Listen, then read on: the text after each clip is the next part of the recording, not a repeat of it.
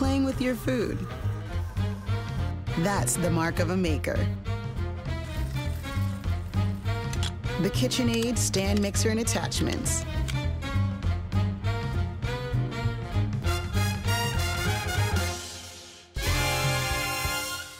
Hello and welcome to the very last in the British Library 2020 food season, generously sponsored by KitchenAid and coming to you live wonderfully from the Hand and Flowers, Tom Kerridge's restaurant and pub in Marlow. My name is Polly Russell. I'm a curator at the British Library and I'm the founder and the curator of the food season. And this year I have had the absolute delight of working with Angela Clutton as the guest director. When we thought about the food season, we wanted to make sure it was really eclectic, really engaging, and that it included some of the most interesting voices in food. And Tom is certainly one of those. So I am delighted that we are here coming to you live. Angela is chairing this event, and that is just perfect. Angela is the author of The Vinegar Cupboard. That was her first book, and it won an obscene number of prizes. I can't even list them. She's also a regular writer for Borough Market and many newspapers and magazines. She runs the Cookbook Club at Borough Market and a podcast series as well. She is incredibly knowledgeable about food and restaurants, and so she's the perfect host for this evening. Over to you, Angela. Thank you, Polly. Gorgeous, gorgeous introduction as ever. And yes, we are here in Marlow, a fabulous way to bring the British Library food season to a close, and here with lovely Tom Kerridge, the best person to be closing the food season with. Thanks. I'm going to do a little introduction to Tom, but I think we're obviously going to talk through the session, pretty much about everything that you've done, but just to give a little bit of a highlights here. So we are here at the Hand and Flowers, although we're actually in the shed, which is a private dining space. Hand and Flowers down the road, the Coach across the road. Opposite, yeah. All over Marlow. Before this, worked as a chef in restaurants right across Britain. And I think I'm right in saying 2005, opened the Hand and Flowers. Yep. The first only pub to win 2 Michelin stars. So far. There'll be others, I'm sure. There will be others. 2014, opened the Coach over the road, second pub in Marlow, which within its first year of trading received 3 AA rosettes, was voted 3rd best pub in Britain by the Top 50 Gastro Pub Awards, and was awarded a Michelin star in 2017. Also in 2017, we opened the Butcher's Tap in Marlow, which is a butcher's. I love this. I love that you have a butchery as well as having pubs and restaurants and the whole thing. I really want to talk about the butchery. Yeah. Then October 18, opened Kerridge's Bar and Grill at the Corinthia in London, followed by the Bull and Bear at Stock Exchange in Manchester, which opened in November 19. Still going on Tom's biog. 4 of your own BBC TV series. I know I'm looking at you like you're going to tell me it's wrong or something. No, I'm trying to work out. 4 of your own TV series, as well as being at the helm of BBC's Bake Off, Creme de Creme, Food and Drink, also hosted Saturday Kitchen. So many best-selling books, Proper Pub Food, Tom Kerridge's Best Ever Dishes, and one of the fabulous reasons why we're here, this beauty of a book, which is out, I think, in a couple of weeks' time. Yeah, middle of November.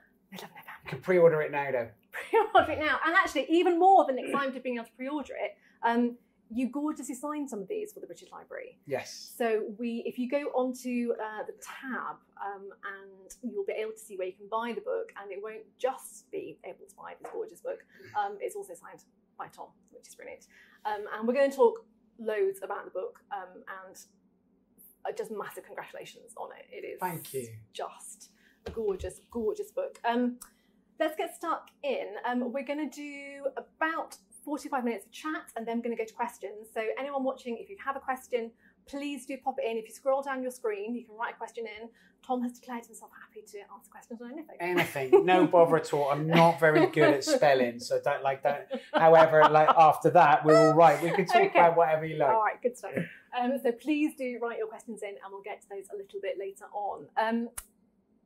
It's October 2020. Tom Kerridge is fundamental to the British restaurant scene. Would be wrong to go through this session and not talk about everything that's happening at the moment for the industry. And we will certainly get to that. And I think it's very important for us to talk about that. Of course. But let's have a moment of celebration first before we get to that, because it's 15 years of Hand and Flowers and the book coming out. So let's just talk about everything to kind of, get to this point. Why a pub? So I'd worked in. I mean, I've been a chef pretty much since the age of 18. I used to approach it. Okay, well, let's go back. Okay. Let's talk about your journey into food. Well, basically, between the ages of 16 and 18, I didn't do very much. I kind of like DOS. My mum calls it kind of like my DOS years, and it was kind of like I did little bits on television, like as a child actor. It was something bizarre. I fell into it. It's basically how I've spent my whole life. I just say yes to stuff, and things kind of happen, and I just go, yeah, all right. And I did it, but it wasn't really the world for me. It's not what I thought I'd ever be doing, and it wasn't something that it wasn't a world that I was completely like sucked into. Like acting, great actors, amazing, brilliant. However, they spend their day pretending to be somebody else, and I find that quite like I like being me. Yeah. So I was like, okay. And so I ended up needing money as an 18-year-old.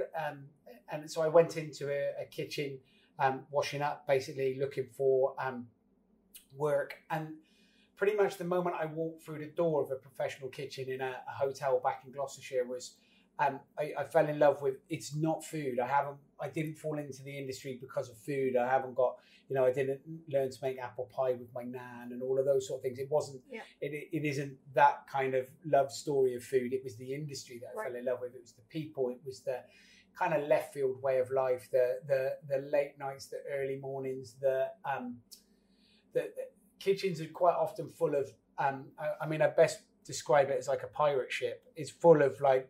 So why you call people pirates? Exactly. Okay. So the Hand of Flowers. I mean, it's very much. There's a big sign on the door, on the kitchen door, that says, "Danger, do not enter. Pirates with knives and fire." And it's pretty much standard the way it is. It was. It's always the beautiful thing about the hospitality scene is it attracts many people from it. It's completely eclectic and wonderfully embracing. It doesn't matter what race, religion, sexuality, country, monetary background, education. It doesn't matter where you come from. It embraces everybody because you're in it for the sole reason that it's led by people with passion that love doing what they do in an area that's got a vibrancy and a buzz and an atmosphere that is very different to any other way of life. And I love that. I love the fact that if you work in kitchens or you work front of house, that world is very, very different. And you were always told when I was younger that, if you work in hospitality, the social life's really bad and the hours are really long. Yeah. Well, okay, so the hours are really long. However, the social life is not bad. The social life is amazing. It is just very different. But all the best bars to go to. The best clubs. The best restaurants. You get looked after. And chefs in particular have this kind of like pirate ship mentality. It's quite eclectic. There's quite often some waifs and strays of society that end up in kitchens. And they're great to learn from, to be around people. And it's hugely... wonderful cultural mix of backgrounds and also outlooks to life that is quite, some people have quite dodgy pasts. Some people in kitchens still have dodgy futures. However, they're amazing to spend time with. And I love that about it. I love that about the industry. So can I just jump in there with something? Yeah.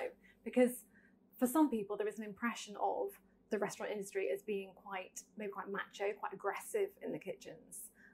And there's also a feeling, I think, that maybe that is changing and moving through. Do you think both those things are fair? That it maybe was quite like that, and that's I think it's changing? Adrenaline fueled, and that's different. So where you get on that adrenaline push, and it's very hard work, but it's not work if you enjoy it. If you enjoy the idea of what you're doing, if you enjoy being, I don't know. It's the same sort of thing as I imagine people that do in Ironman training and things that run a lot or do a lot. You like the physical pain of getting to the end of something. Kitchens are very much like that. And actually, when you work in kitchens, it's not so much about the cooking. A lot of it is about the repetitive process, the sore feet and the bad back and the whatever else of doing something, that physicality and that mental strength of getting through it. And you have those kind of adrenaline rushes twice a day. You've got to be ready for lunch. You've got to be ready for dinner. You're under pressure. And it's a fine line between, I suppose, aggression and nervousness and being ready for lunch and actually going the other side of it where it becomes very, very uncomfortable and it's horrible. So it's that level of always pushing yourself that I fell in love with. And kitchens, the hours are a lot less now. Everybody works very hard to try and make sure that everybody has their days off, whether it's 2, whether it's 3 days a week, whether it's longer hours, half shifts, whatever else.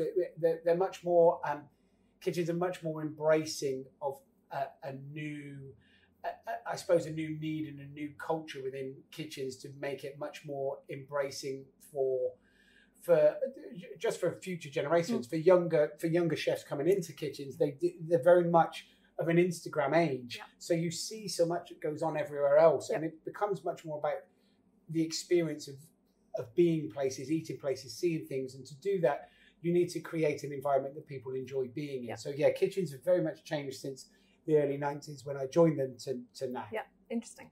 So fine dining, as you say, was sort of where you sort of fell in love with the whole thing. And so to go back to my first question, which I'm very happy we backtracked on. My first question, why a pub? Why the move from being in that fine dining world to having the Hand and Flowers at the pub? Because on my days off, the places that I would always feel comfortable in, places that I have always felt most comfortable in, was the pub. So, as a chef, it was always, to me, as a young chef, or then even as I got older, being in a pub is something that they're very embracing. They again, it comes back like kitchens, that it doesn't matter where you're from. Pub is short for public house. I mean, it's a public house. It allows everybody in. When you work in top end restaurants or amazing hotels, there is a certain pinch point of demographic that will eat or dine or stay there. And it might be somebody that has saved up money for 2 years to come and have a wonderfully special occasion. However, they're not going to come back again for another year or two. And if they do, if they save up that money again, they might choose to go to another top end space. The beautiful thing about a pub is it kind of embraces, it makes everybody feel comfortable. We all know from a certain age, when you walk through the door of a pub, there's a pint of real ale, or you go to the bar, someone should smile and say hello. And it doesn't matter whether it's the 2 Michelin-starred Hand of Flowers or whether it's a wet lead boozer just around the corner from your house. There should be a warmth about it, an energy and an atmosphere, and that's why pubs are really special and are really special to me, because it doesn't matter where you're from, pubs should be embracing of everybody. I think what you've really achieved in the book is conveying that.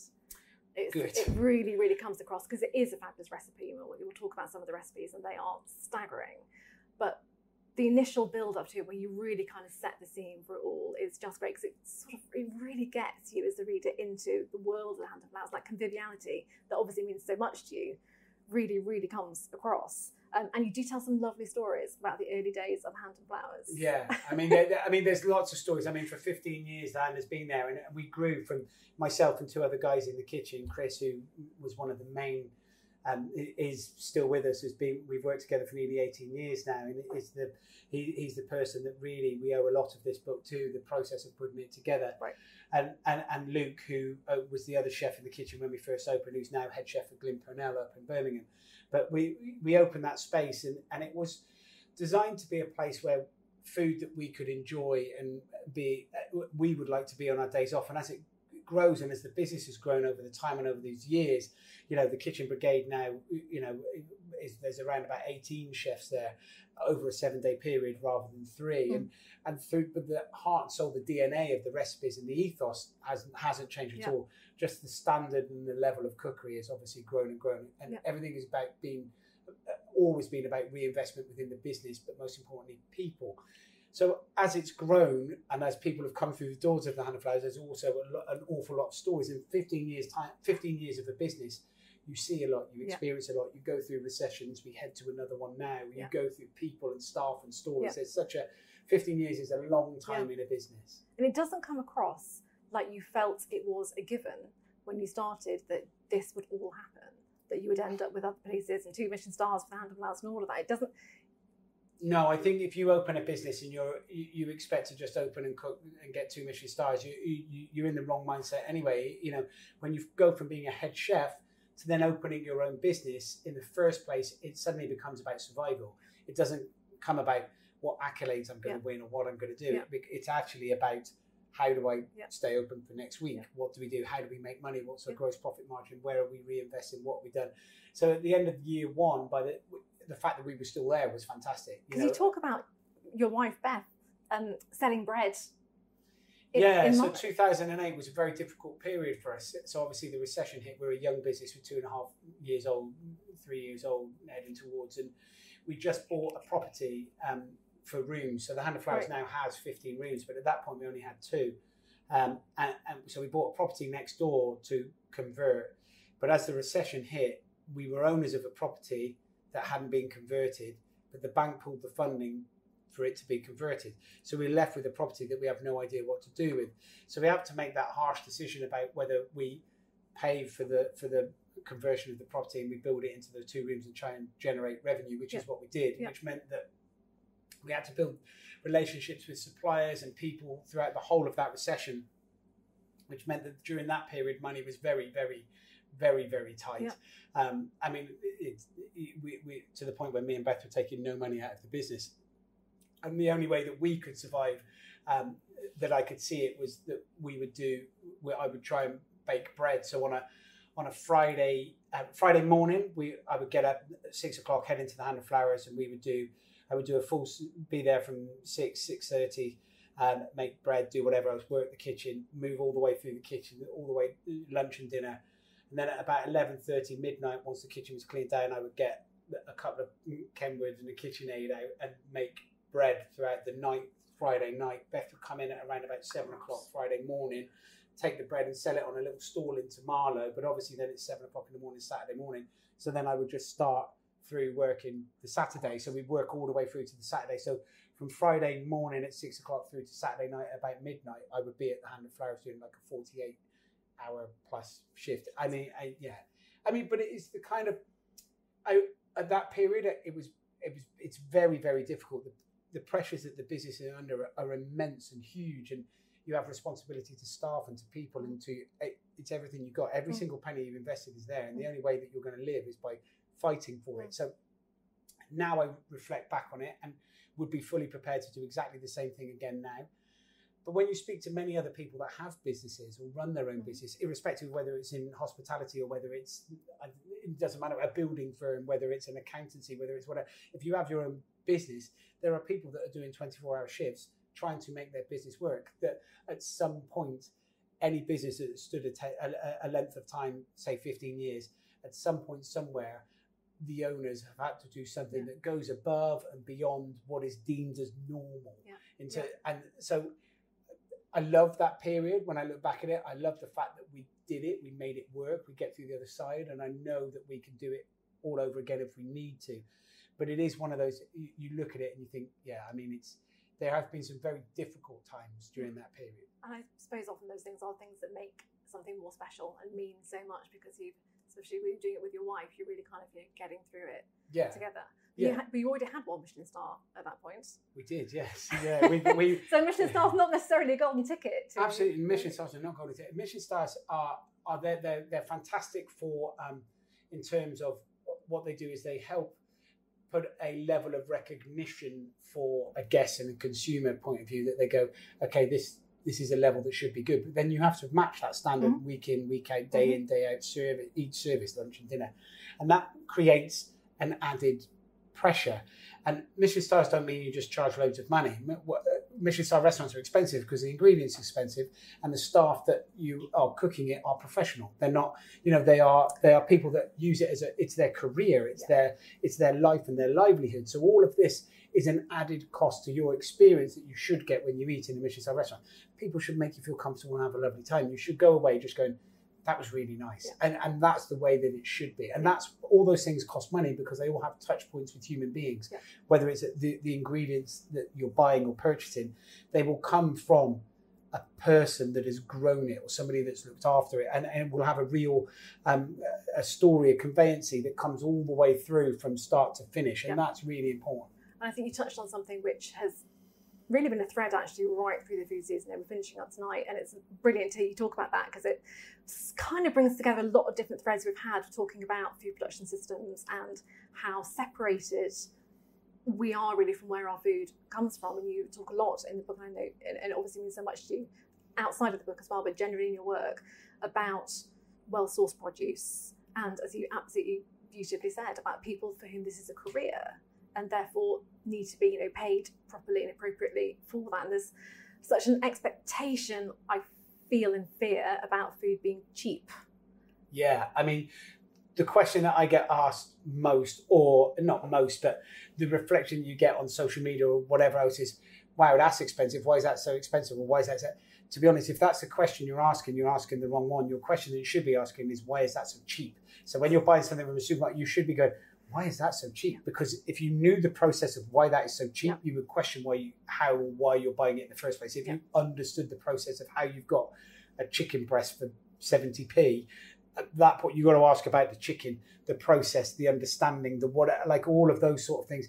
That it's the wrong way to be looking at it, and that's very easy to say when we're in the food world and we understand it, and you say it, and it can almost be seen as slightly snobbish, but it's not food snobbery. It is an understanding of the industry. You know, where you go, we're not inflating prices just because the price it is because we have an understanding of why, you know, this chicken that we're using has lived a lot longer, which means that it's had to be looked after a lot more, it's eaten a lot more feed, and its man hours are a lot more, which hopefully conveys into a meal that tastes percentagely better. And all of those sort of touch points are really, really important. So yeah, the question shouldn't be about why is it so expensive. The question should always be why is that so cheap? Yeah, I wish it were. But do you feel, Tom, that attitude is shifting, that people are beginning to ask that slightly other question? I think people were beginning to start asking that. I think people were beginning to look at where food was coming from and have an understanding. I think at the beginning of the situation that we're all in now, I think there was a process where people were cooking from home and then started enjoying ingredients and ordering from people that couldn't go out to restaurants. Were looking at the suppliers that we were getting things from and supporting them, which is, you know, second tier in a food chain that is really important. But I do fear now that throughout the whole of lockdown, plastics is an example, right? We were very worried about plastics. We were very worried about single-use plastic and what was going on. The moment lockdown hit, plastic came out the window. It just doesn't matter. It really didn't matter. Whatever packaging was coming in for whatever you wanted it, plastic now. And however, we're now looking back and going, okay, no, we need to readjust again. You know, it's been 6 months. We're now looking at not plastics. We're looking at recyclable and cardboard and whatever else, however we're going to use it. But I also fear that now as we hit a point where people are much more worried about money. At the beginning of lockdown, there's a furlough scheme where people are being paid 80% and it's all working quite nicely and everything is coming under control and everyone isn't in fear of their livelihood. They're going, okay, we're all in this together. Right now, though, where it's quite fractured and disjointed and people are quite concerned about their futures or their livelihood or their families or whatever else, I do think that budgetary meals, the cost of ingredients will start creeping back into people's psyche of, actually, I know that is more expensive because it's got all of that, but maybe the ethics come out a little bit because they're trying to protect the system and the money that they have. So I think we may take a step backwards before we can move forwards again. I think that's right. I certainly felt at the beginning of the COVID situation in spring that we had a moment where people were more interested than ever in where their food came from. But then, as you completely rightly say, other factors then sort of really kind of, you know, it's just not as simple. It really isn't that easy, and it really isn't that simple. And you know, it would be lovely if you just say, well, this is how to do it. And everyone should just buy the best chicken.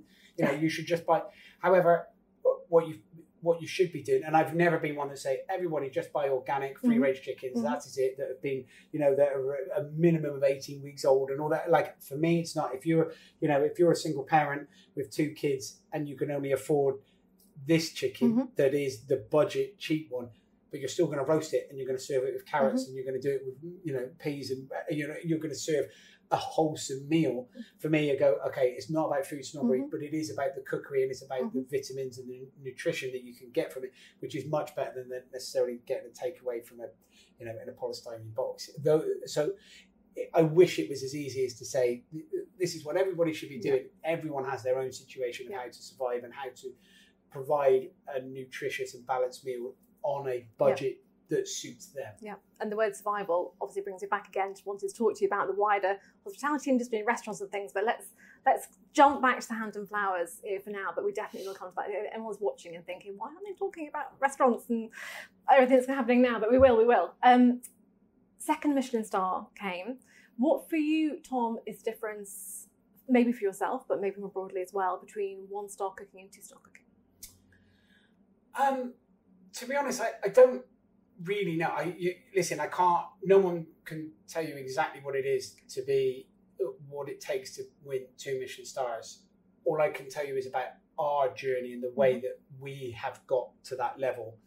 And it was a point of, we achieved 1 star after 10 months of being open. And I've maintained, to be fair, I've maintained a Michelin star in a restaurant before for 2 guides. So when I sent my CV to Michelin with a covering letter saying this is where I am and they came and inspected. They inspected at least twice in that first year. Didn't the inspector's car break down? Yeah, the inspector, it got broken into. Broken into? Yeah, it was parked in our car park, and he hadn't announced, and he left, but then he came back into the pub and said that his car had been broken into and his laptop. So many great stories in this book. I know. So Beth went out to see and look after the car and sweep up the glass from the car park, but then all over the back seat was his Michelin headed paper. So then she was like, and it was like, and now you know who I am, and then it was like. So it was one of those when Beth comes in the kitchen and it's just like as a chef, you go into meltdown and go, great, brilliant. So, but actually that was a little bit of a blessing in disguise in a lot of ways, because it meant that I was able to have a conversation with somebody that wasn't necessarily as an inspector and a chef. It was about someone whose car has been broken into and the person who owns the car park that has happened. And then it allowed us to have a bit more of an open conversation around food and around restaurants and around the pub and where we want to be and what we're trying to achieve and what we're doing and what they're looking for. And I did, it wasn't a blatant, we want this, this and this and this and this, but it was a level of understanding of consistency that I understood from them. I worked for Gary Rhodes before I'd opened the Hand of Flowers, and the Michelin inspector cited Gary's food as being exceptional in terms of that Michelin-starred level, in terms of the number of components on a dish. He was when we were at Gary's, and the way that Gary cooked was, if there's 3 things on the plate and all 3 things are perfect, that's all they've got to judge on. And they go, okay, 3 perfect things. But if you've got those 3 perfect things on a plate, but then you start adding a garnish of this and a bit of that and all of those sort of things, now all of a sudden you've got 3 perfect things, but you might have 2 that are all right. And all of a sudden that brings the dish down rather than elevates it, because the inspector goes, those 3 things are great, but those 2 were rubbish. And you start going, okay, so this is a case of what we can take away and what process we can put in to ensure that the things that go onto the plate are right and correct. So then from our point of view, my point of view, it was very much a case of standardizing, systemizing, making sure that things will always be the same every single time. And we go through that process, and we achieved the star within the first year, which was amazing. But then everything we did was a reinvestment and a redrive of that process and a re-understanding of going, okay, this is where we're going to go. This is what we're going to do. This is how we're going to make it. And this is how we're going to simplify it. But how do we make it exceptional and stand out that suits me and my personality? And that question of where you get to a 2-star level, I think, is always about consistency, and it's always about the food on the plate. But I think at a 2-star level, there is very much a level of understanding that you could tell. So there's 22, 25, 2 Michelin-star restaurants up and down the country. Mm-hmm. And I think pretty much if you put 20 pictures, 25 pictures of each chef's food, you would be able to tell quite closely which is the chef that's cooked that food. Really? Without, you would be able to see a Sat Bain style dish, a Claude Bosi style dish, a Daniel Clifford dish, a Brett Graham dish, a Nathan Outlaw dish, a Tom Kerridge dish, a Mark Birchall dish.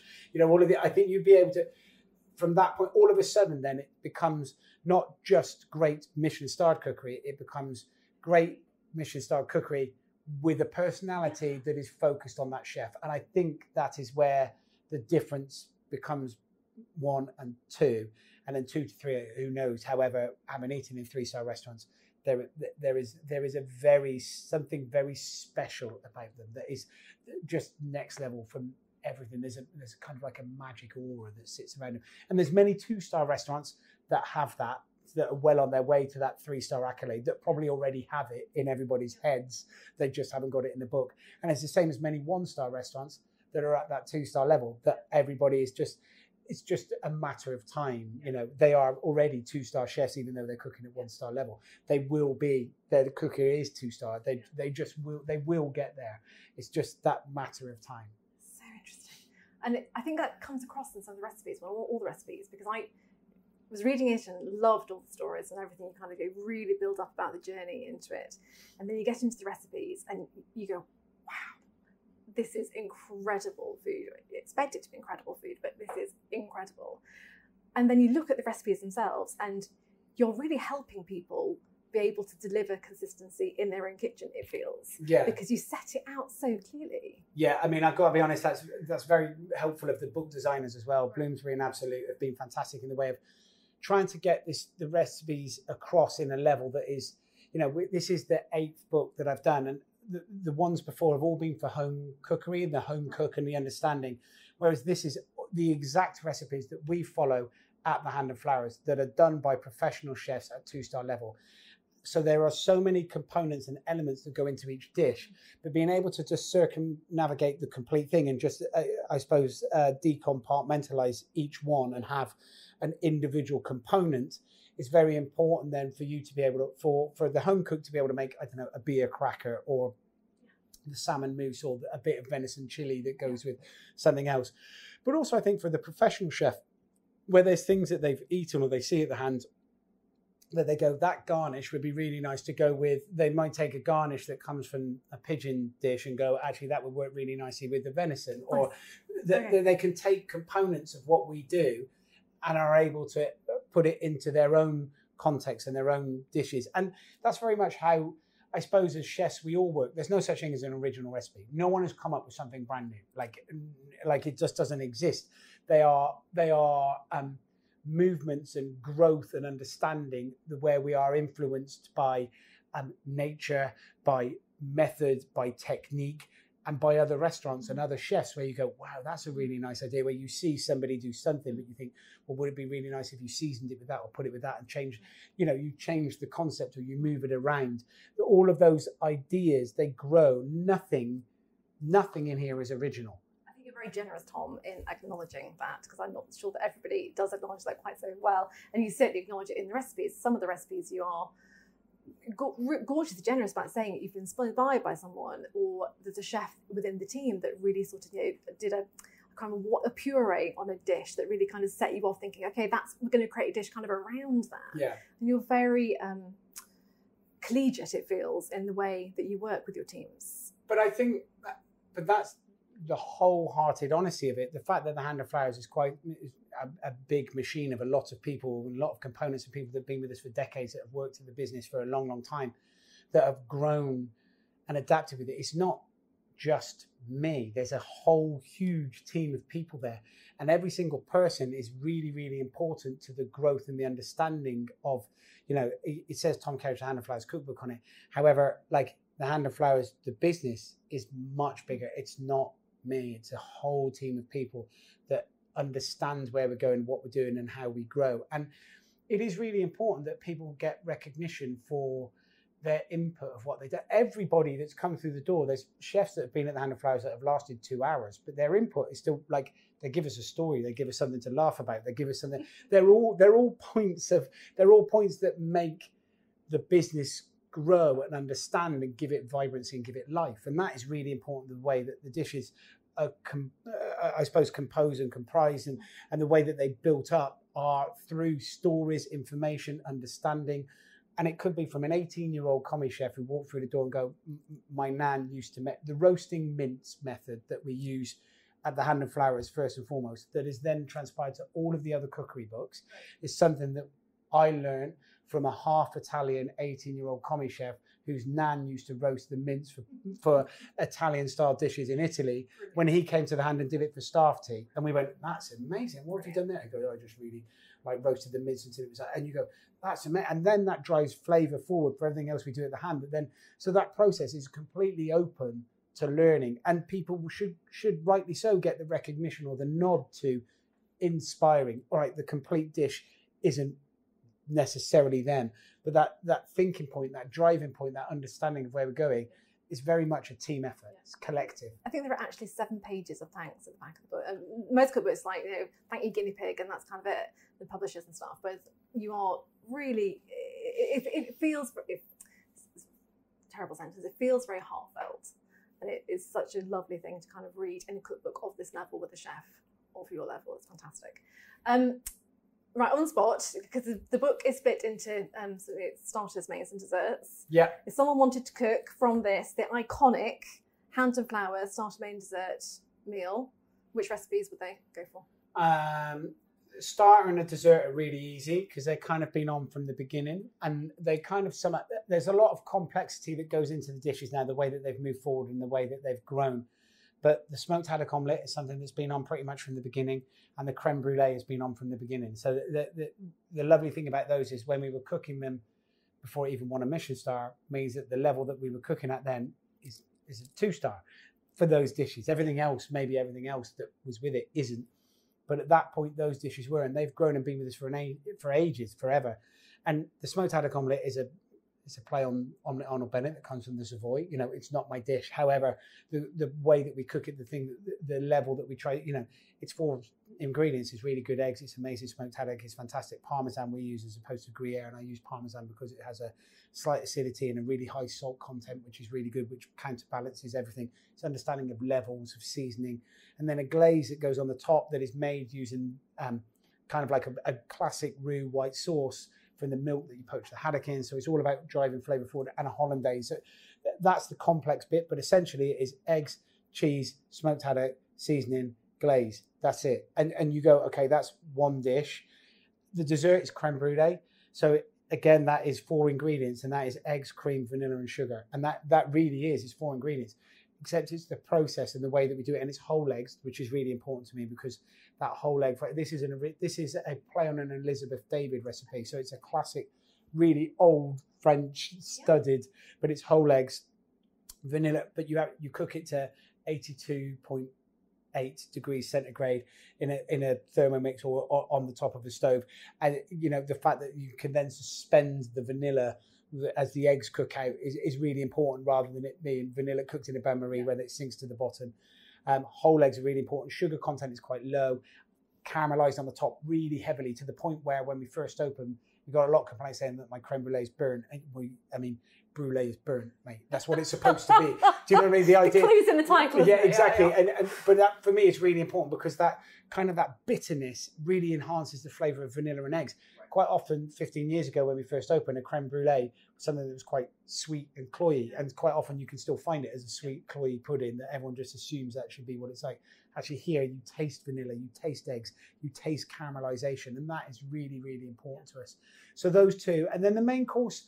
I mean, they're all quite complex and quite complicated, but one of the first dishes that we've had on and does make an appearance backwards and forwards, we haven't had it on for a while, but it's the braised shin of beef. And in the book, it's stuffed into a bone marrow and wrapped in crepinette and done whatever. But when we first started off, it was the braised shin with a piece of roasted bone marrow, a dumpling, and a carrot. And it is kind of essentially is the same sort of dish. It's a deconstructed beef stew, basically. So the omelette, the shin of beef, creme brulee, and then definitely a snooze. I mean, you're definitely a snooze. Brilliant. So I'm going to talk about how you're handling things on your various places at the moment with the situation. Yeah, I mean, to be honest, it's a moving project. We have to become, as an industry, we're very, very good, and as an independent, you have a lot more flexibility to move, I suppose, with fluid times, and you're presented with lots of issues and complications and problems. I think when we first went into lockdown, everyone just embraced it, and this is it. And you were given this blanket, I suppose, 80% pay for all staff. That it was, for our point of view, as a team of people, irrespective of how much they earn, we still pay. We honoured their salaries. So there's people within the company that earn a lot more than £30,000 a year. We still honoured their 80%, because people have outgoings that are exactly the same. 80% if you have a mortgage and kids and your weekly or monthly outgoings are still 80% of that. It doesn't matter if you're earning 30 grand or 100 grand. It's still, you live your life to however much you earn. So we honoured for that process all the members of staff were there. We weathered what we think was the first storm. You're then encouraged to kind of take loans and move to get a business reopened, which many small independents have had to borrow a lot of money for us to be able to reopen and open with a massive positivity for July the 4th, where particularly Marlow, the coach, and the Hand of Flowers has been very well supportive. Great community, wonderful space. Marlow is great. It's fantastic. There are other issues within the London and the Manchester site in particular. They're both very, very difficult spaces. The London one is right in the heart of town, travel and tourism that's dead. You know, aviation is hit as hard as tourism. You know, is it open? It is open. Yeah, we open on July the 4th, and it's now beginning to struggle. The Eat Out to Help Out was very, very positive. You know, this is where everything becomes very confusing and becomes it becomes very frustrating, where everyone is encouraged to go out, and then you're closing everything off. And the good that was done. All the good that was done is, and now the problem is the tier 2, tier 3 level. Irrespective, if you're sitting tier 2 or tier 3, you as a restaurant you're still open. However, you're being told your guests have to come from the same household, which means that you're not doing very much in the way of covers. So it all becomes it becomes a very, very difficult situation for us to deal with. But because we are independent, we can act and you move fluidly. You try to react to situations quite quickly. We have contingency plans. We have ideas. We're quite lucky at the minute that at the moment we're in tier 1. When it comes to tier 2, we have to look at what happens with bookings and we have to be able to react accordingly. So, but it is a very, very difficult time for the whole of hospitality, and you know, even more so for wet-led pubs, who are places that we love dearly, that should be supportive wholeheartedly. However, from a government point of view, you know, there isn't a VAT reduction. You know, there was on restaurants and food, but there isn't on alcohol. So if you're a wet-led pub, there is no support there. And then the 10 p.m. curfew, suddenly those wet-led pubs are under an immense amount of pressure. And those places, from us just looking at just on a daily basis, they're the sort of places that we all love going to. They're the places that people like having a log fire and a pint of ale, or sit there and have a cup of coffee and enjoy. But if those spaces aren't supported now, they're not going to be there the other side of it. So it's what kind of support, Tom, would you be if you were sat here with Boris Johnson and Rishi Sunak and whomever? What kind of support would you be wanting to kind of get in the rooms we talked about? Financial support that is huge in terms of, it goes beyond staff wages. So at the minute, the furlough scheme ends in a couple of weeks' time. But then by the time it comes to a point where we're now going, if you are forced closure, it's 67% of staff wages. Well, 67% of your staff wages is not a great deal. It started off as 80%, that's fine. 67% suddenly becomes, if most people that work in pubs, or a lot of people that are in restaurants are close to or near minimum wage, the moment that you take that down to 2/3 of minimum wage, it suddenly becomes very difficult. Their phone bill isn't 2/3, their rent isn't 2/3, their car insurance isn't 2/3, their living ability suddenly becomes shrunk hugely. So there has to be much more to support these people. But then in terms of a business, if we work a business that operates at around about 30%, is around about a wage bill. So even if you're supported to pay 67%, so that's 20% of your costs. So instead of it being 30%, it's 20%. There's still, of your 100% of costs going out, there's still 80% there. Even if you're in complete shutdown, 30% food and alcohol that is your cost, you're still left there with another 50% of fixed cost. Now, a business cannot be shut still with those costs in place to then expect it to be reopened. So a huge amount of financial packages need to be looked at for the hospitality sector to get to the other side. It's not just about paying staff 67% of their wage. There is a massive implication.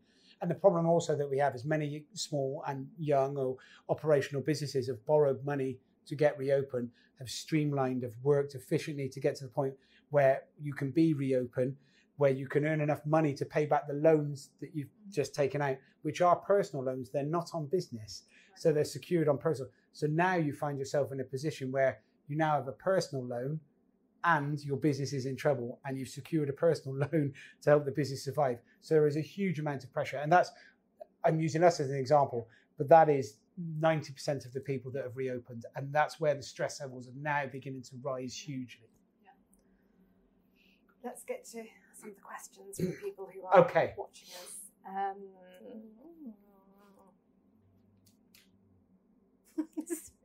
Okay, you said you'd answer anything, so we'll start with a fun one.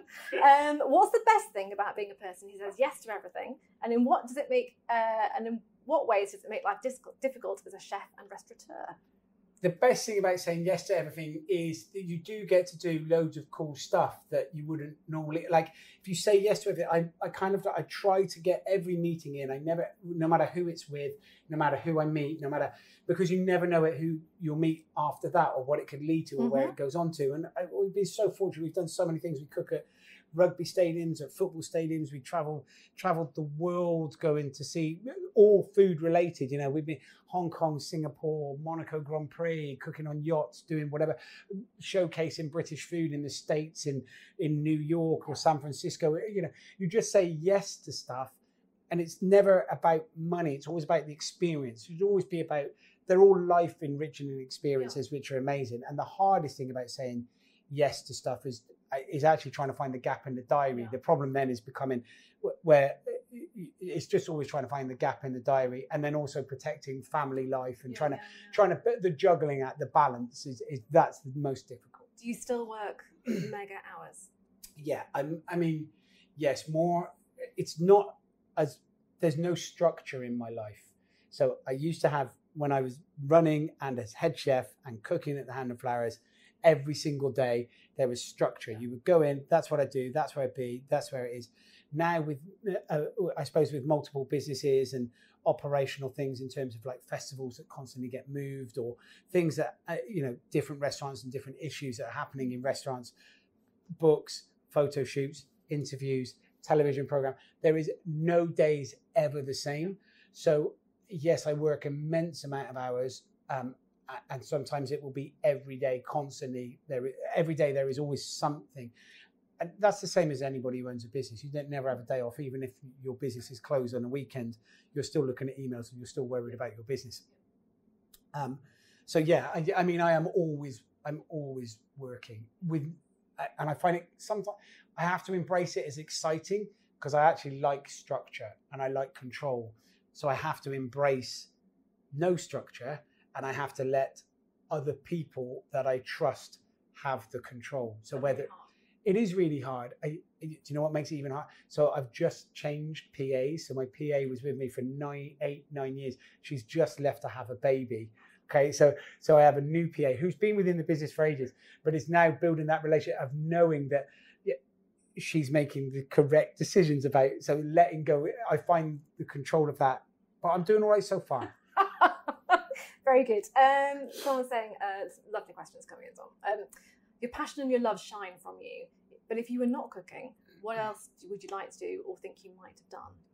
To be honest, so I grew up on an estate in Gloucester, and I fell into a kitchen. It was very, very lucky that the industry kind of found me, and it wasn't about cooking. But if I wasn't doing this, so my wife's an artist, she's a sculptor, and every now and then we have to take things around or drive stuff around in a white van. And I would honestly, white van, rolled up newspaper, delivering stuff, man in a van. I would do like I said, it's this, that sort of builder, something like that. That sort of job is where I'd be most comfortable. I would, however, I think just because of the way that my brain works and the nature, I like trying to make things better every day. I would be like a furniture delivery man, but I'd just be really good at it. I would make sure I am the best furniture delivery man that there is. I think this leads on to another really good question. What do you think are the most important qualities for a trainee chefs? Commitment and passion, and that's it. It really is that simple. You should never ever worry about job title, promotion, and you should never ever worry about what food looks like, because there's so many chefs that come through that are Instagram chefs, right? So they can stand in your kitchen and they'll do days with you, and you take pictures of food, and all the pictures look amazing and great. Pictures look amazing. However, if you're the chefs that we always know that are going to be the best ones when they come for a day on a trial and they come to look and they to see if we're going to take them or they want to take the job. If they're the ones that are looking at the finished dish as it's being sent out, they're going, that looks amazing, that's incredible. You go, yeah, okay. But if it's the one that looks at the raw ingredient, if the one that looks at the beef that when it comes in here, or looks at the artichokes, or looks at the, the strawberries or whatever else, and they go, wow, those strawberries are amazing. that's when you know, okay, this is somebody who's going to be good because they have an understanding of the raw ingredient, not the pretty picture at the end. Because that pretty picture means nothing. It's only a pretty picture once, right? So if it comes down in front of the guest of it, everyone takes a picture of it, isn't that great? But when the moment they put it in their mouth, if it tastes rubbish, like then now the picture is ruined because they've taken a mouthful of it and they've got a whole dish of it not tasting brilliant. So it should always be about ingredients. So the best quality for a chef always is a passion, is an understanding, a willingness to learn, and want to know about the raw ingredient, not the pretty picture at the end. Yeah. Because Instagram has become such a big deal, it sounds like you feel that has changed some aspects of how people coming into the industry, what they want to do, and change the focus. Yeah, and it's very important. It's an amazing tool. Instagram, I think, is fantastic. It's been brilliant for the industry, and it is really good for conveying messages. It allows young chefs or anybody to be able to see different chefs around the world. You can see what Alex Atala's doing in Brazil. You see what René's doing over in Copenhagen. You can see what, you know, someone's doing up in Iceland, or someone doing, you know, all the way around the other side of the world in Japan or Australia. You know, and you can connect to a world neighborhood of chefs, and that is incredibly exciting and amazing. And it becomes about travel and experience, and all of these things enrich, from a chef's point of view, a chef's life. But it should still always be about ingredient. Which I think ties into something which is we sort of touched on it earlier, but maybe you want to say a little bit more. Someone's asking, in the 15 years you've been working in the industry, well, 15 years at Hand and Flowers, but much more than that in the industry, how have people's attitudes to food changed in the UK? I would say people's attitudes haven't changed. There's just been more people that have become interested in it. So the attitudes towards ingredient has grown. There's been, you know, you could cite lots of different reasons of why the food in this country has got much better. I mean, if you look at 20 years ago, 30 years ago, you know, if you go for food, a British pub is somewhere where, I mean, the food is rubbish. You're not expecting anything good. Now, any of us would expect to walk into a pub that's got, I don't know, a Farron ball painted door or whatever else, and you're expecting to go in there and have an all right meal. You're expecting to have a good fish cake or a lovely mackerel escabeche or a really good fish and chips or something. You're expecting at least a semi-good meal from a pub. 20 years ago, you weren't expecting that. And that's kind of grown because I think René in Copenhagen over at Noma, kind of that idea of produce coming from within that sector and that area suddenly became fashionable for chefs 10 years ago. All of what René was doing suddenly meant that in this country, in Great Britain, we started as chefs, professional chefs, started looking at going, hold on a minute, why are we cooking all these Mediterranean style flavors? Or what are we doing? We're really good at curing and pickling. We're a Northern European country. Most of the time we wear a jumper. Do you know what I mean? It's kind of like, you know, we've got great root vegetables. We're very good at smoking things. We're ready with that preserving process. Actually, we should be embracing this. Our potatoes, our carrots, our Swedes, our parsnips, our, you know, Brussels sprouts, all the things that actually before we were slightly embarrassed about is now actually, no, this is really, really good. And also we have 4 pretty definitive seasons that change, that are exciting. So that British food scene suddenly started becoming very proud of the food that it was serving. Gary Rhodes, for example, winning Michelin stars doing steamed suet pudding.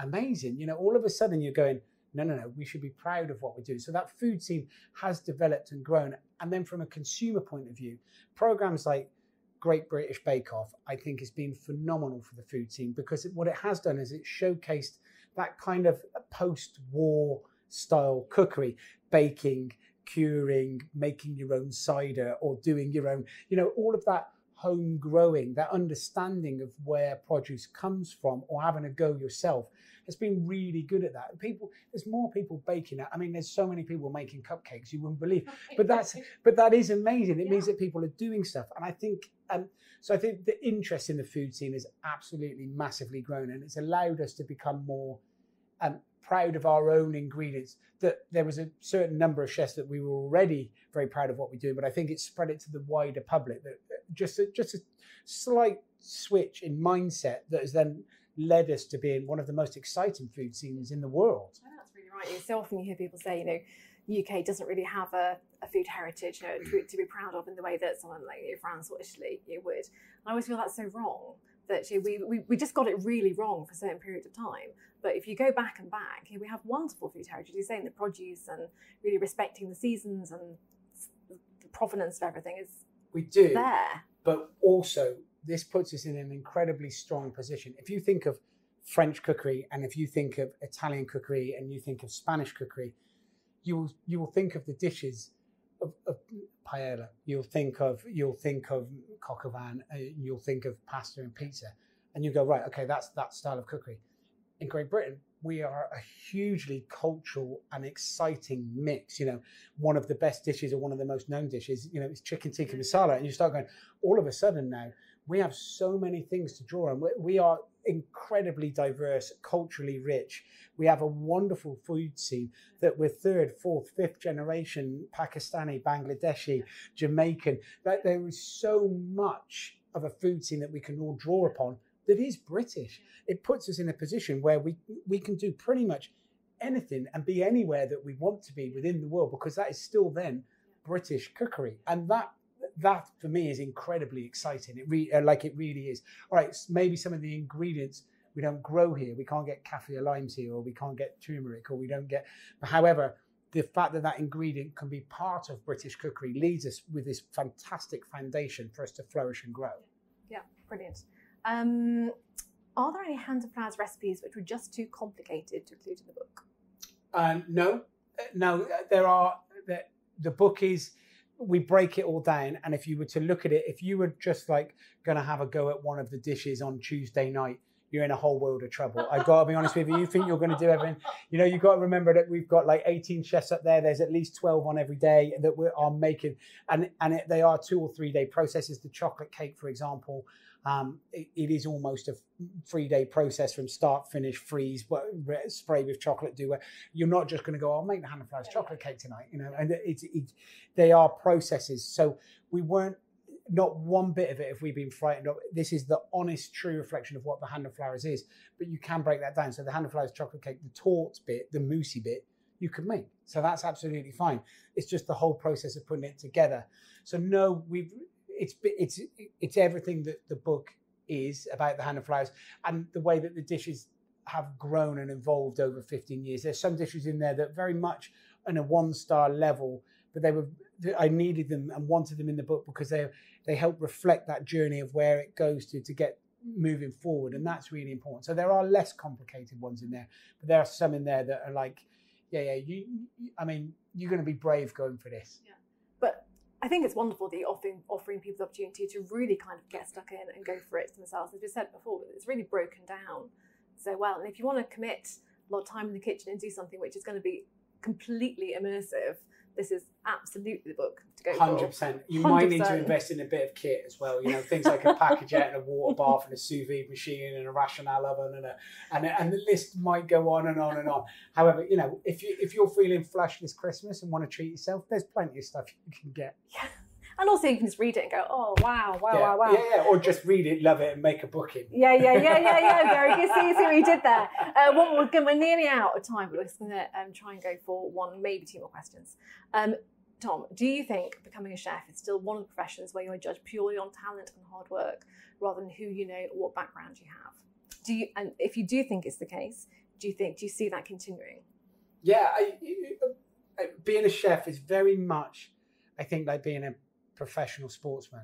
That the age, it's quite a young person's kind of industry that you get in. As you get older, you get closer to being more management style. You have to get an understanding of what happened.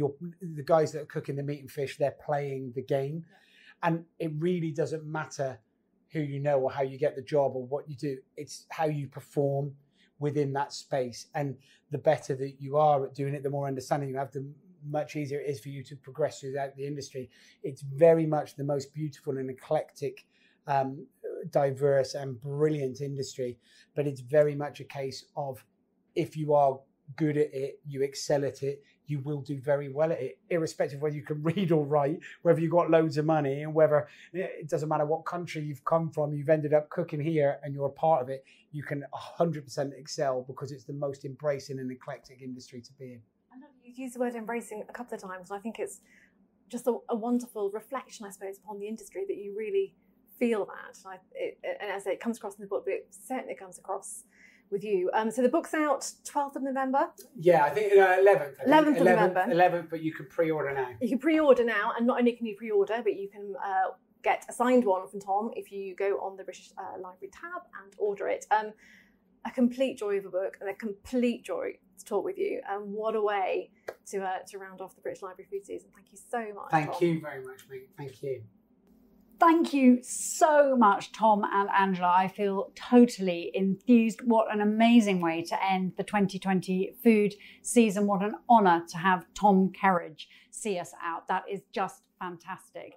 I have to say that we weren't entirely certain that the 2020 food season would take place because of COVID and everything that's gone on this year. We are delighted that it did. We managed to do 15, I think 16 events. We've covered cookery books, sustainable food, Black British food, Jewish cookery, restaurants. We've done feeding children, food banks. We have covered a huge amount of topics with an amazing cast of contributors. It's been absolutely wonderful. We are looking forward to doing the food season in 2021. We hope we will be able to do it in person at the British Library. I know Angela and I would love that. We would like to say very big thank you to our sponsors, KitchenAid. Thank you so much to everyone who's contributed to this wonderful season. And thank you to you for being a wonderful audience.